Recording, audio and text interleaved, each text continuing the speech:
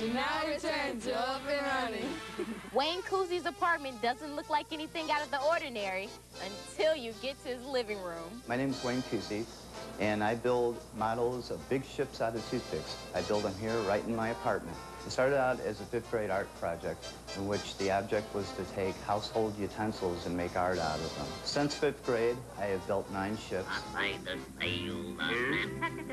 This is my model of the Lusitania. It's 16 feet long, and it's built from 194,000 toothpicks.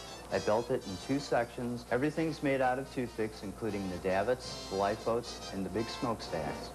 This is my model of the Queen Mary. It's currently 25 feet in length, and it's built in 3 sections. The number of toothpicks it has taken so far is 342,000.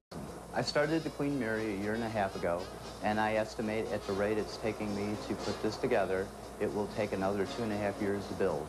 This is stage 1.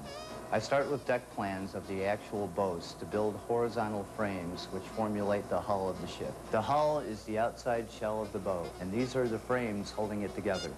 I take 2 toothpicks, glue them together to make a larger building unit that I call a plank. Then I take these planks and I glue together the whole ship by making a system of triangles. Unlike a square, the triangle is a very good shape to use for building ships because it's very self-supportive. The toothpicks can be cut and bent for the finishing touches, and afterwards I paint it. Many people think that this is my full-time job, but it's not. I only work on this 2 or 3 hours a night after work. It's one of my favorite things in life to do, and I can't stop doing it.